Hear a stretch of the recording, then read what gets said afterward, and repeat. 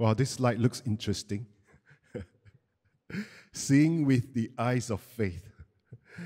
This is not done intentionally. It's supposed to have a white glow behind the black words. But really, if you want to see this, you need to use your faith.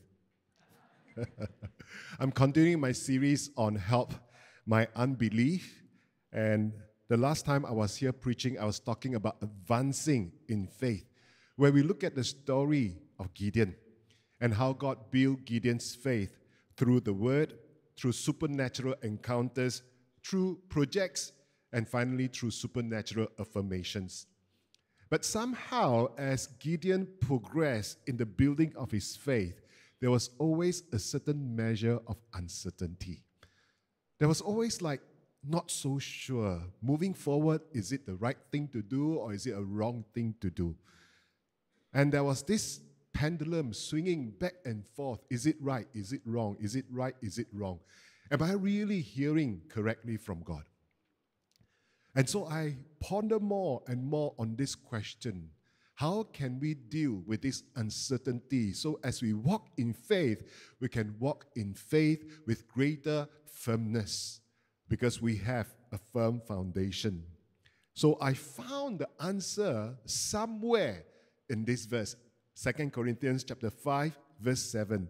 We live by faith, not by sight.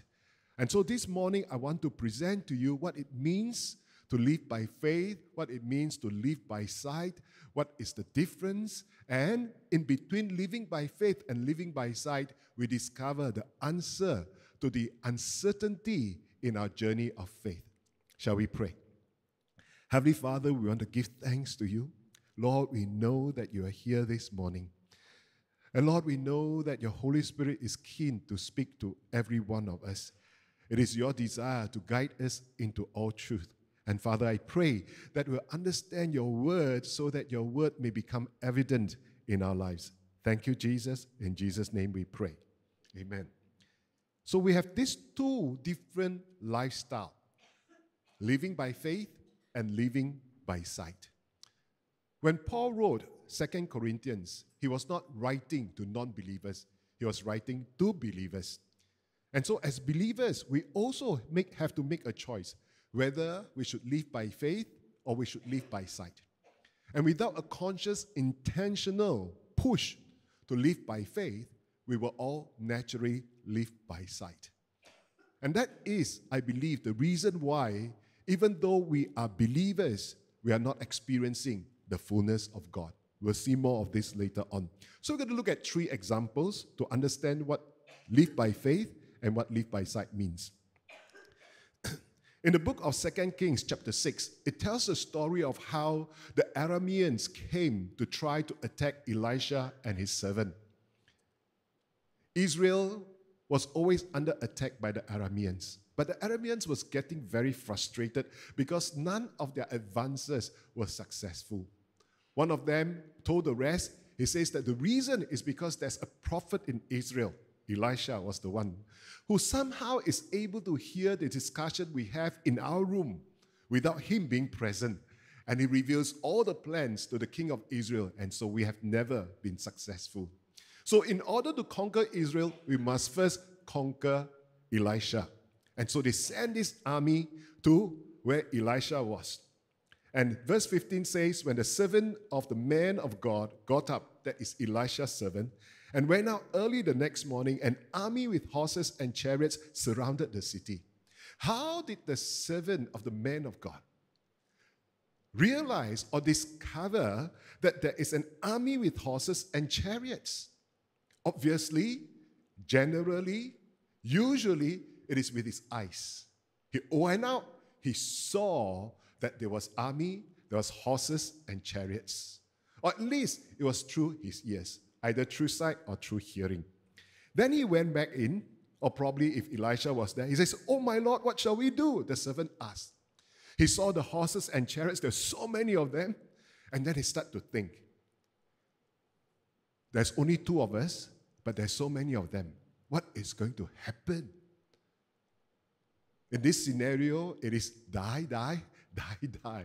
There's no way we can survive this fight. And so he went to his master and says, what shall we do? You can sense that sense of loss. You can sense his anxiety. And then the master said, don't be afraid. The prophet answered, those who are with us are more than those who are with them. More with us than more with them. Me, you, two. How can two be more than them? When you use the word them, definitely more than two. And Elisha prayed, oh Lord, open his eyes so he may see. You mean all this while, the servant of the man of God was walking around with his eyes closed? I know some of us have smaller eyes. When you look at me, it looks like my eyes are closed, but I can assure you my eyes are open. This is as big as it gets.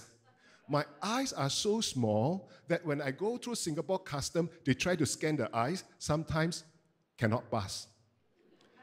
And then the officer will tell me, sir, can you please open your eyes bigger? Okay. So do you mean he had his eyes closed all this while? No. His eyes were open. That was his physical eyes. But now, when the man of God was praying for him, God was praying for his spiritual eyes, or the eyes of his heart to be open, to be enlightened, so that he can see into the realm of spiritual things, so that he can see things from God's perspective. And suddenly, as the Lord opened the servant's eyes, he looked and saw the hills full of horses and chariots of fire all around Elisha. These horses and chariots of fire, definitely, they are not physical, they are not natural horses and chariots. Because if chariots are on fire, what will happen to them? They will be burned to nothing. They will be totally consumed. But the fact that they continue to exist despite the fire, these are not natural, they are not physical chariots. They are chariots that comes from God. So from this story, you can see that the servant of the man of God experienced two things. First, there was that physical eyes. What did his physical eyes saw? Army with horses and chariots. And then he started to put on his thinking cap. Based on his experience, we are human. There's only two of us. There's so many of them. What are we going to do? Die. That's why he asked the master, what shall we do? He was lost. He was anxious.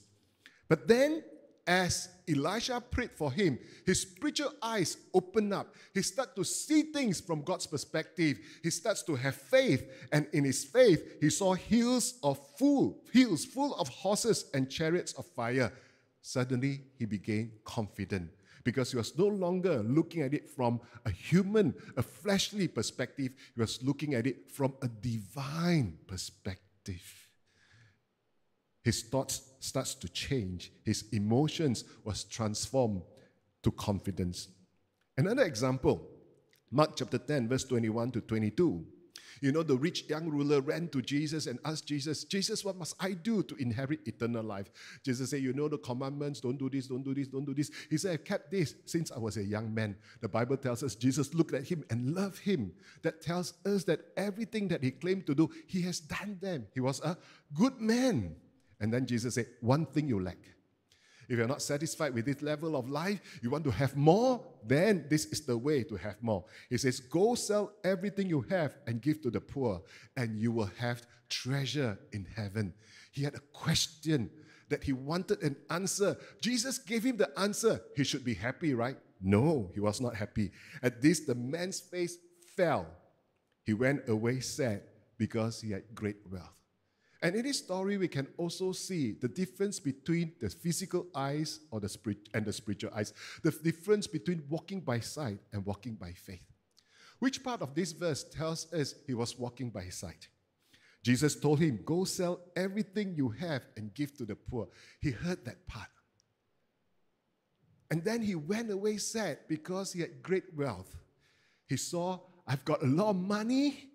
I've got a lot of property. I have a lot of assets. Now Jesus wants me to give away everything. And if I give away everything, then what do I have? I have nothing.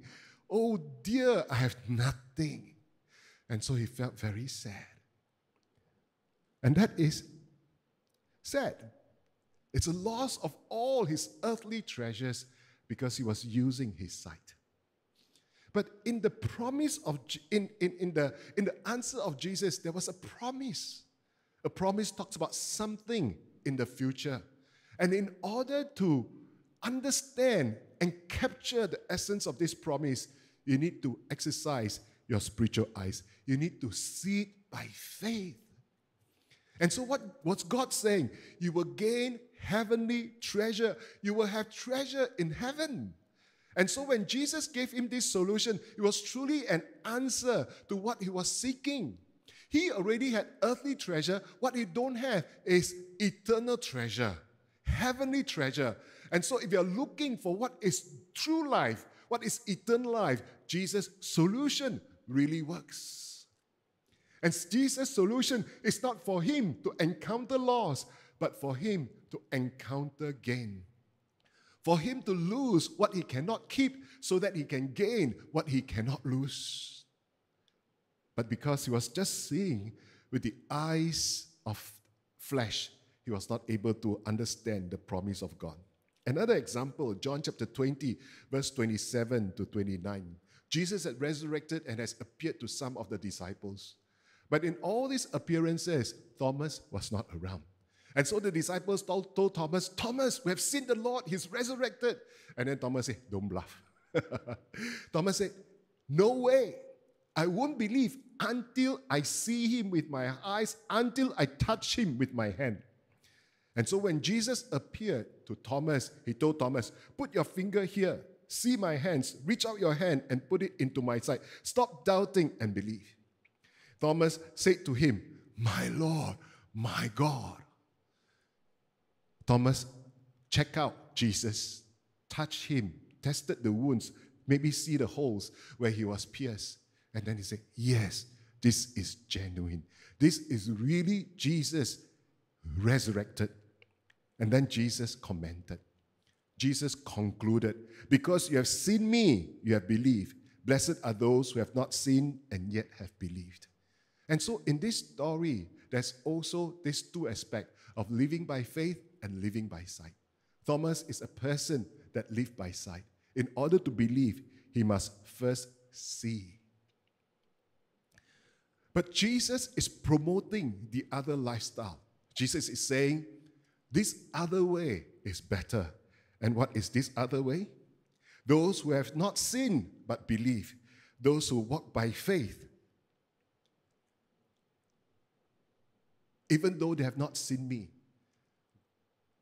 they believe that I have resurrected on the basis of what I've said. And that is even better. Some of us need to see then believe. But God wants us to grow in faith to the point where God's word is good enough. God said it, that settles it. Amen? God said it, that is as good as reality. That is as good as fact itself. But then there's a problem with faith. Because there's such a thing as true faith and there's such a thing as blind faith. I'm sure you have heard from people before, don't believe blindly. What does it mean in Christian context? What is true faith? What is blind faith? You see, faith must have an object. Like what Kun Leong mentioned last week, faith must have a foundation. And what is that foundation? Jesus is our firm foundation. And so faith must have an object.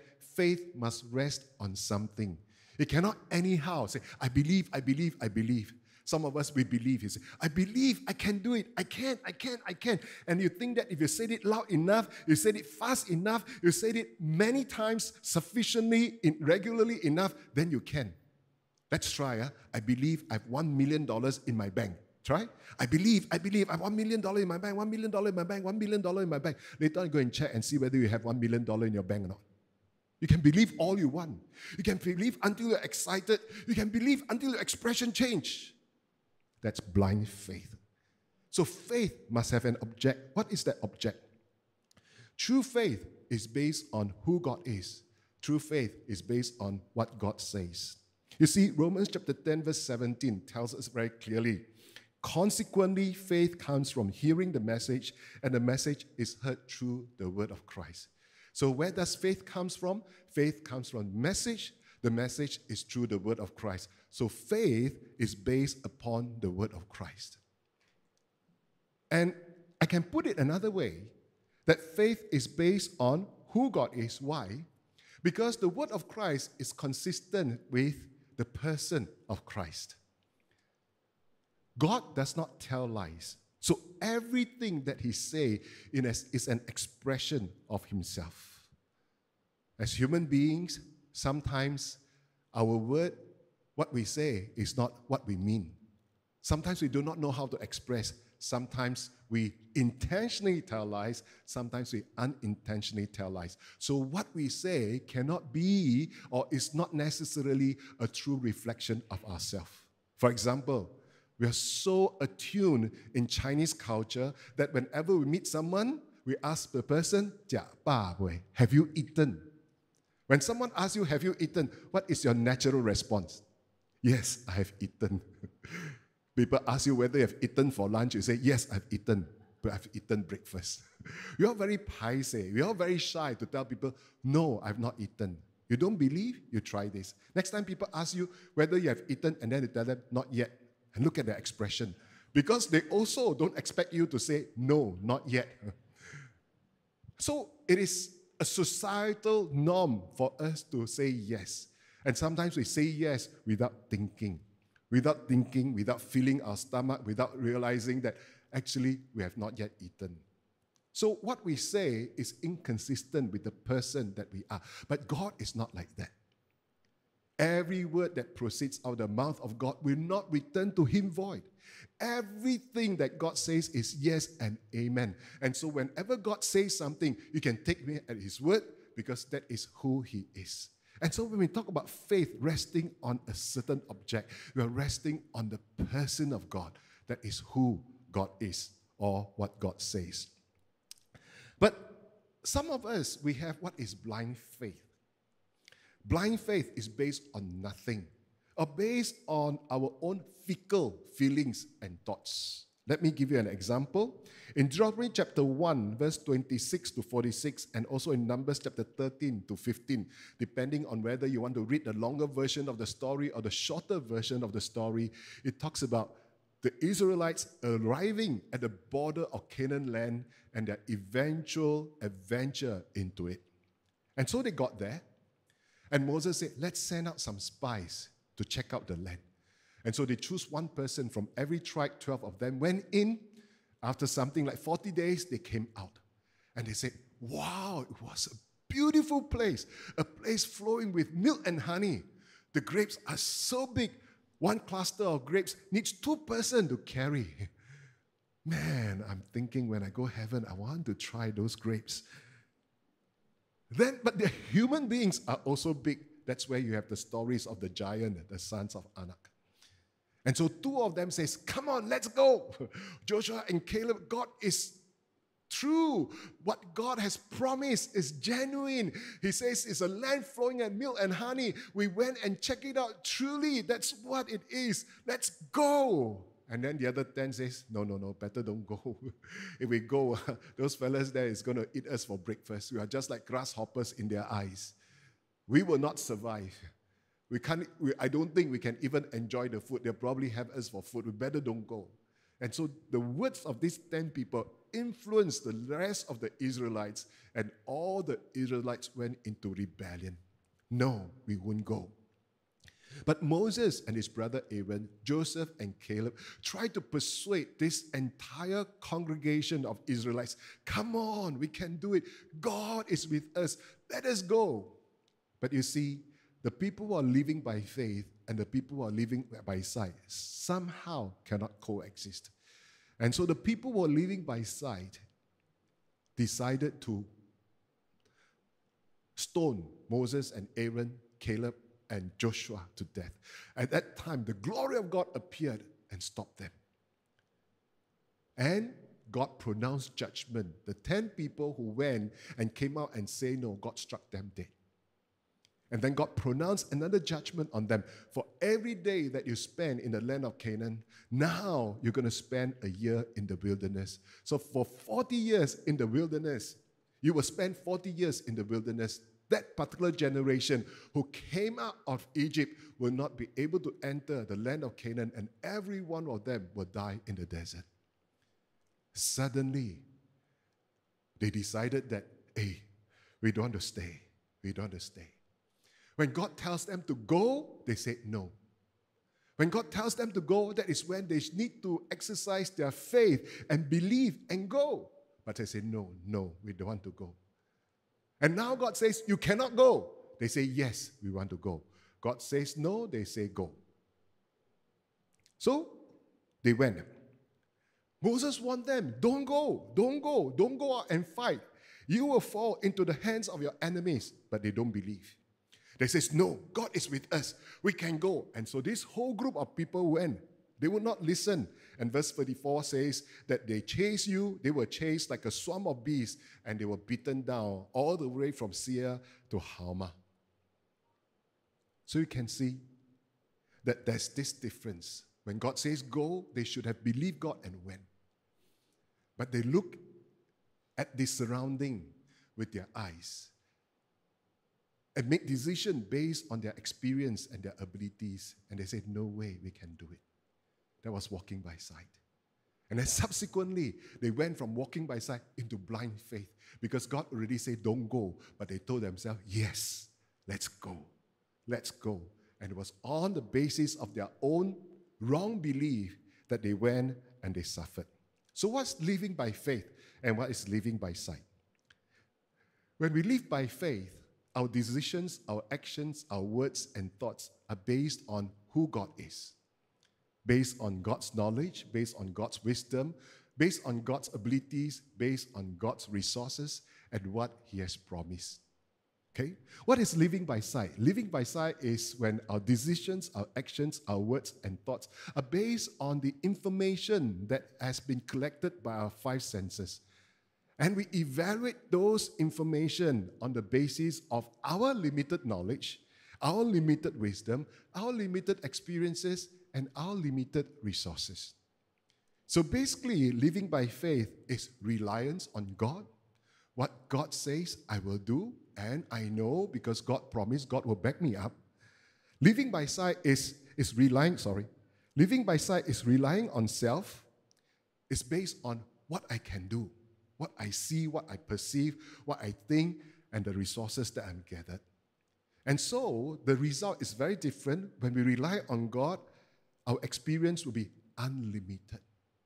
That's when we experience what is truly abundant life. Because when we rely on God, God will enable us to step beyond our comfort zone. We'll be able to experience the ways that are higher than our ways, the wisdom that is higher than our wisdom. We'll be able to experience the strength and the power that comes from God and do the things that only God can do, where the impossible becomes possible. But we live by sight, then we live on the basis of me, who I am, what I can do, my network, my abilities. And because I am human, I am limited, so my experiences moving forward will also be limited. There'll be problems that are too big for me. There'll be situations that are impossible for me to deal with. And that is when I will suffer. So hang on to this. We're going to come back to this picture later on. Hang on to this. Now let me ask you a question. Where do you think was the origin of living by sight? Where did it start? Where did it start? Adam and Eve. Yes, Adam and Eve. You remember the story? Just go back. Adam and Eve will be in Genesis. So it starts with Genesis chapter 1. What happened in Genesis chapter 1? God created heavens and the earth. And then verse 31 says, God says, everything was very good. Then you go into chapter 2.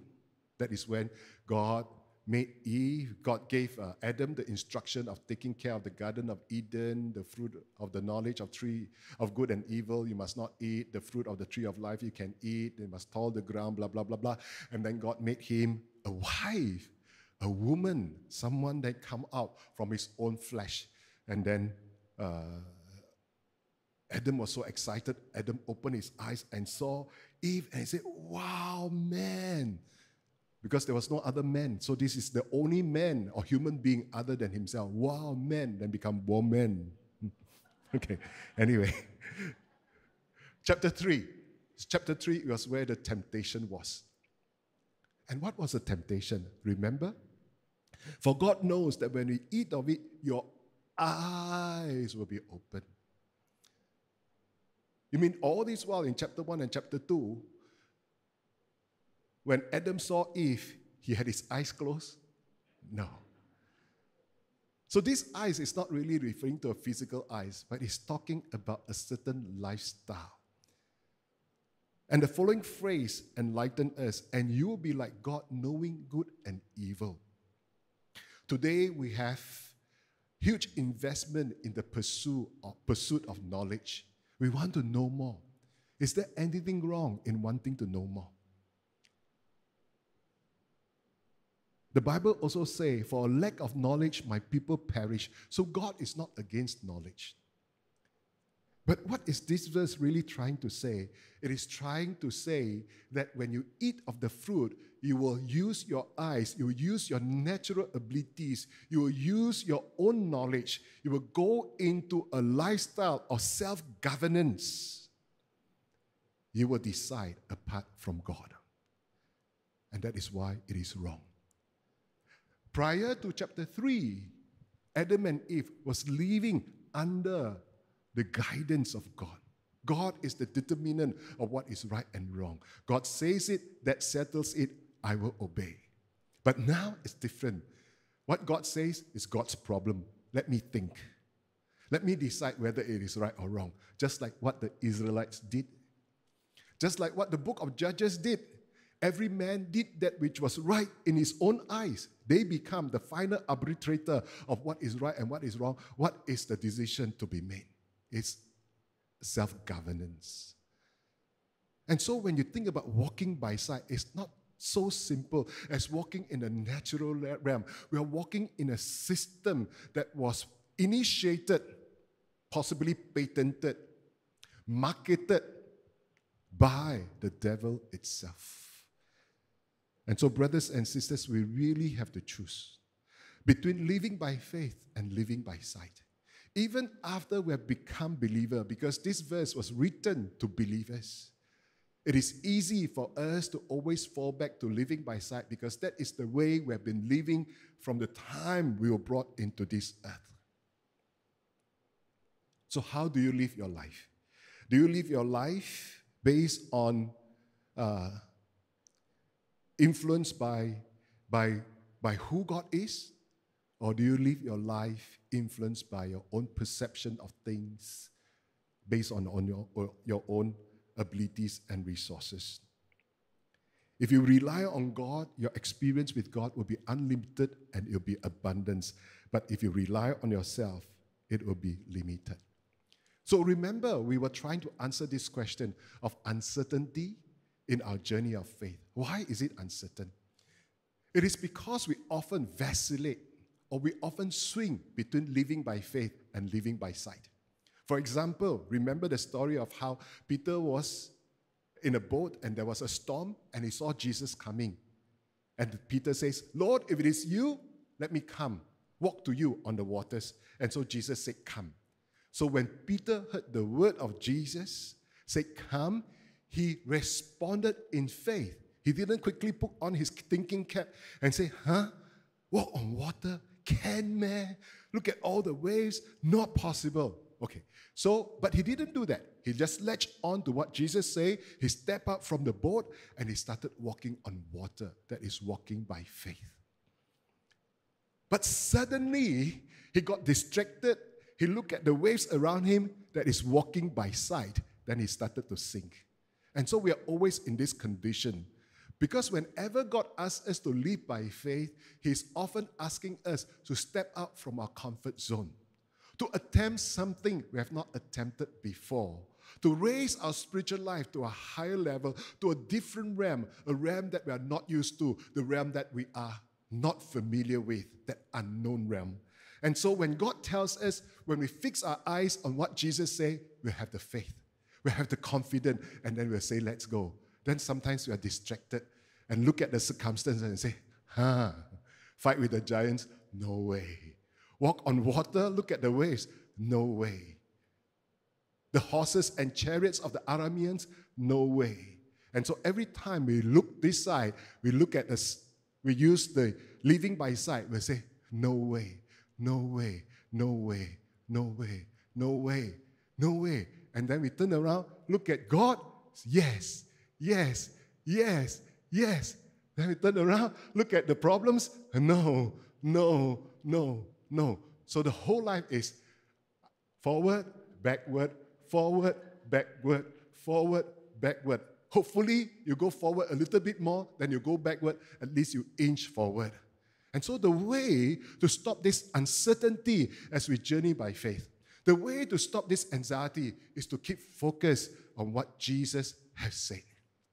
To receive revelation after revelation from God, to let God speak to you and continue to build your faith. Every time you feel slightly uncertain, every time you feel the anxiety, don't let the anxiety bring you all the way to the bottom before you go out. The moment you sense that this comforting feeling, quickly turn back to God. Say, God, what do I have to do? God, how do I proceed? Where do I go from here? Amen? And so how does faith help us? Why is it so important? Faith helps us to experience breakthroughs in our difficulties, such as Elisha's servant and the Arameans. He was lost and when he was able to see things in faith and saw the horses and chariots of fire, he became confident. Like Jairus and his dead daughter. Jairus' daughter was sick. He went to Jesus and said, Jesus, please come with me, pray for my daughter. Along the way, his servants came, don't trouble the master anymore because your daughter is dead.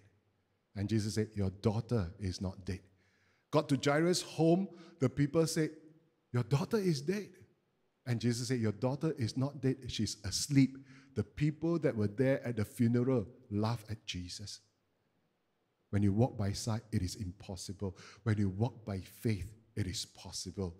And God raised the daughter. Jesus raised the daughter from the dead. Then you have also Israelites and the sons of Anak.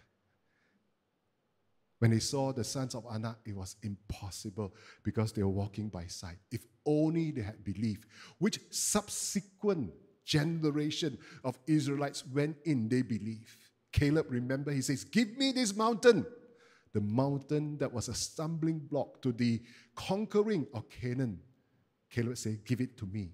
And they conquered the mountain.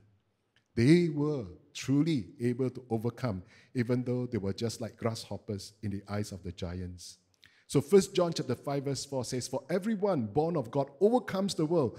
This is the victory that has overcome the world, even our faith. You want to overcome the world, you need faith. You need faith to live a victorious Christian life.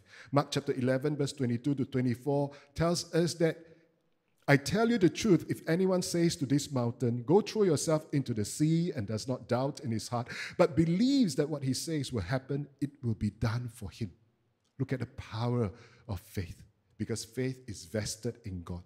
Therefore, I tell you, whatever you ask for in prayer, believe that you have received, and it will be yours.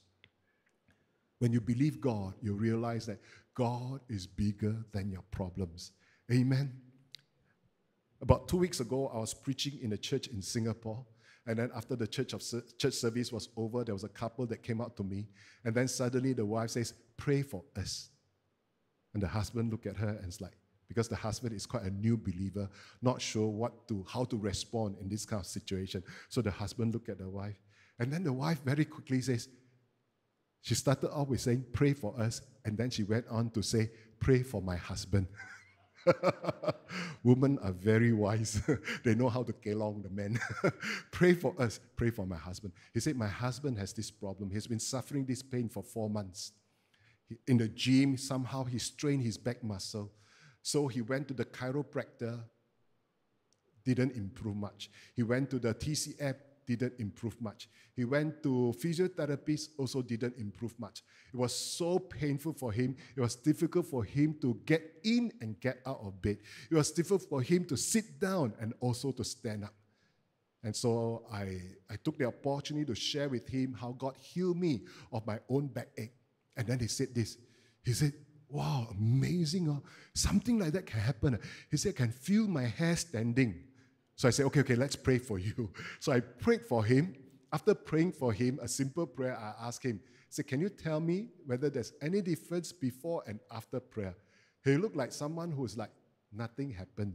But so I asked him, I says, on a scale of 1 to 10, where was your pain level before prayer? And on a scale of 1 to 10, where is your pain level after prayer? And so he started to try. Forward, backward, side, side, forward, backwards, side, side.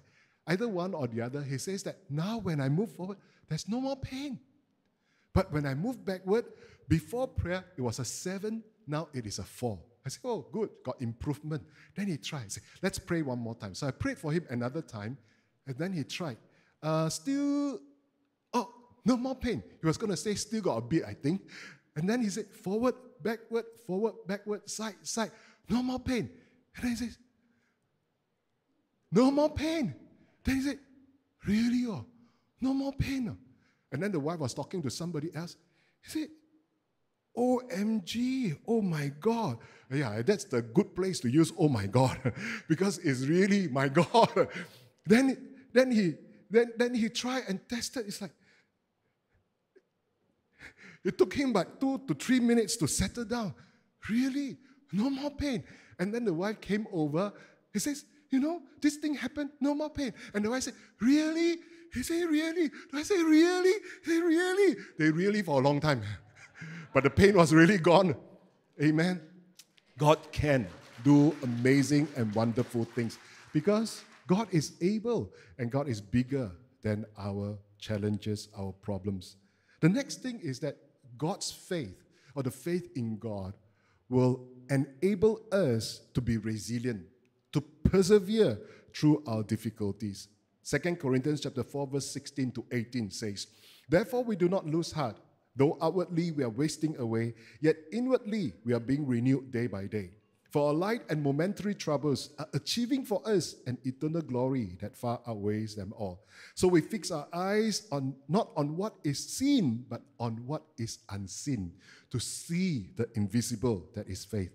For what is seen is temporary, but what is unseen is eternal. Where does this concept of eternity come from? It comes from God. It is based on God's promises.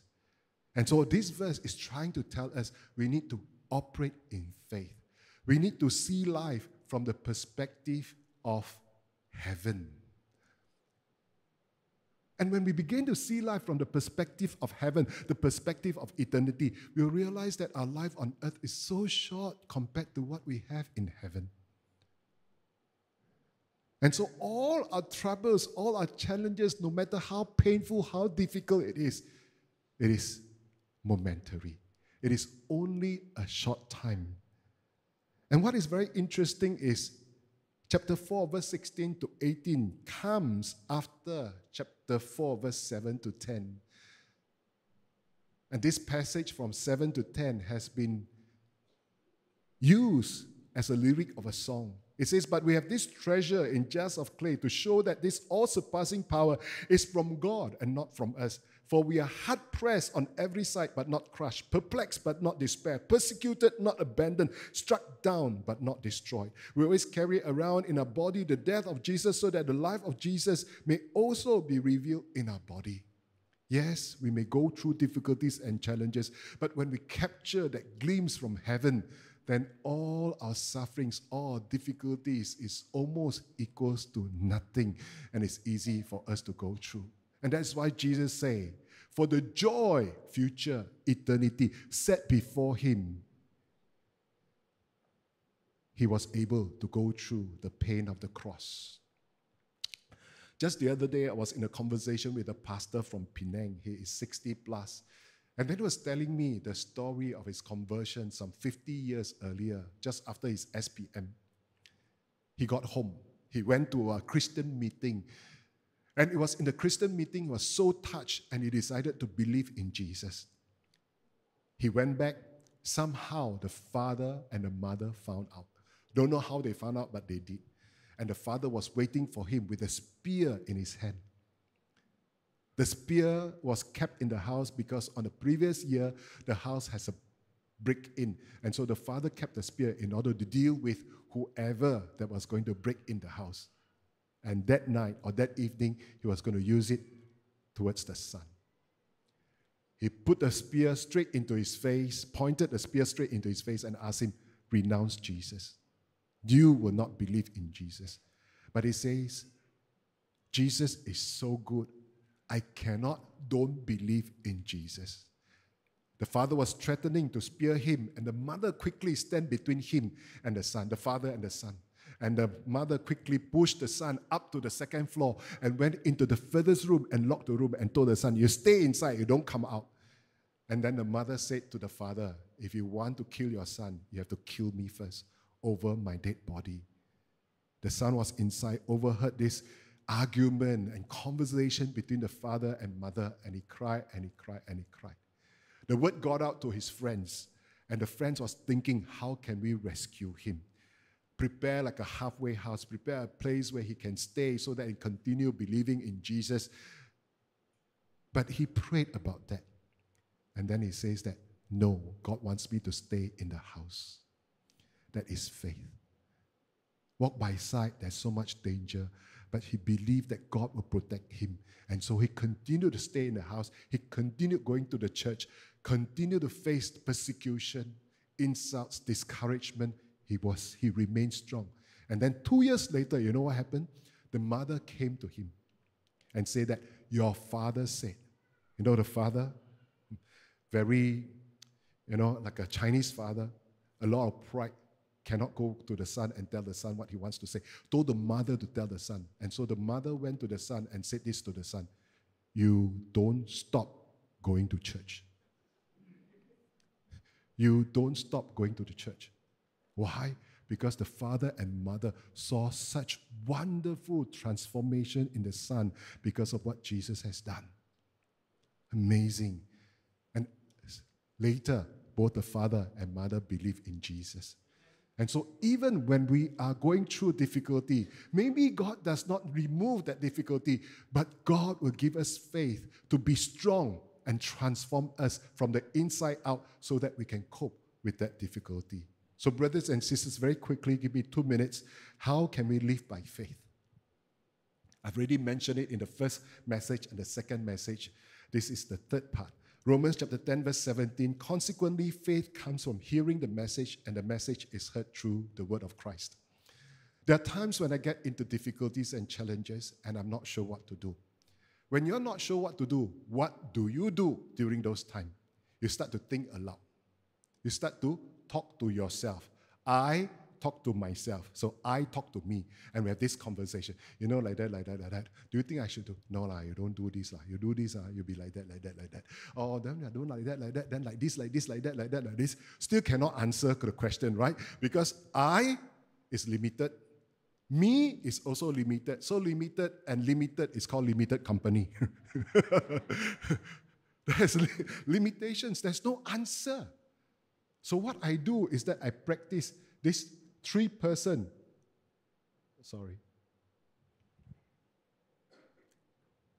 I practice this three-person conversation. So I and me cannot come to a conclusion. At that time, I will invite Jesus.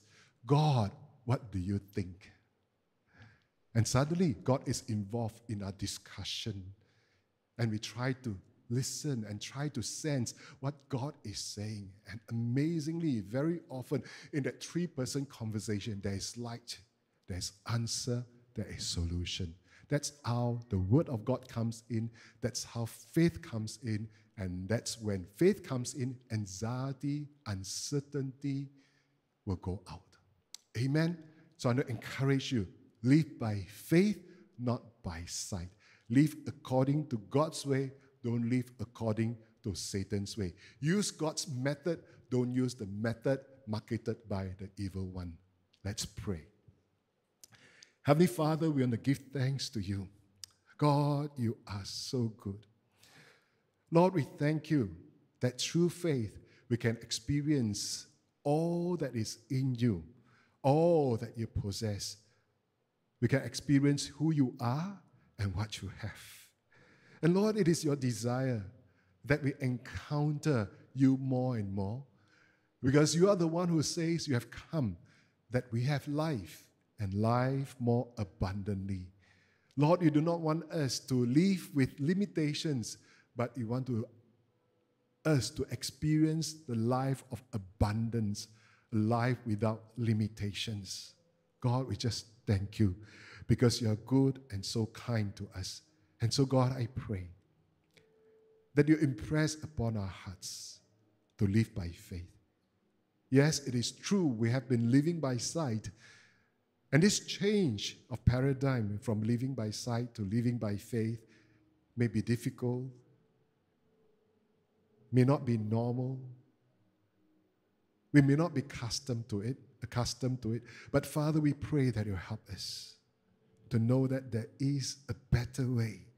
In all our circumstances, all our situations, our decisions, our thoughts, the words we speak, our actions must be based on our faith in you.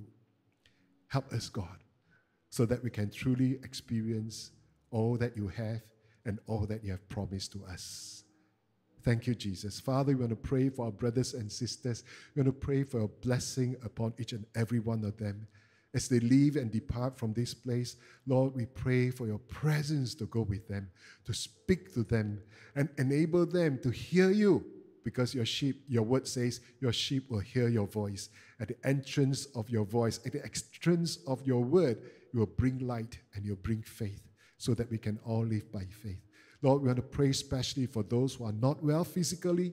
In Jesus' name, let your healing power now flow to all those areas that is not functioning well, to all those areas that are in pain, to all those organs that has been affected, that has been infected.